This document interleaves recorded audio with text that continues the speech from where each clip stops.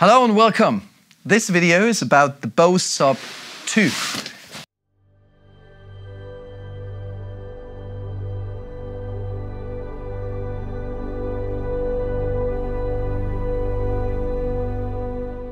This active subwoofer is usually used in combination with the Bose L1 Pro 32, but it can also be used in all other contexts and complements any portable PA system.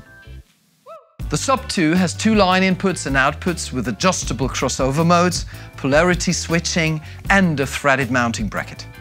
This is an M20 thread, so that a top unit such as a Bose S1 can be placed on the top of the flat base. The Sub2 is equipped with a unique oval-shaped 10-inch by 18-inch RaceTrack driver.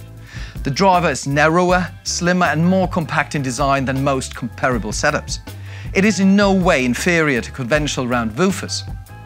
The Sub2 delivers a low-frequency response down to 37 Hz. Its shape requires less space for transport and takes up less room on stage. In addition, the Sub's center of gravity has been configured to allow it to be carried easily. A special feature is the Sub Match connector. This allows the Bose L1 Pro 32 to be connected with the appropriate Sub Match cable, transmitting both the power and the audio signal. But even if you don't have the Sub Match cable, you can also use normal power and audio cables. If one Sub2 is not enough, you can stack several modules on top of each other for even more bass. The connection can also be made here using a submatch cable. This Bose submatch cable is also available separately.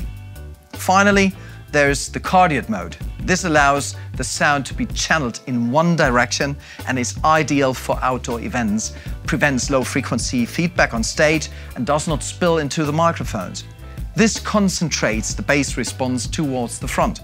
For all occasions, Bose Sub2.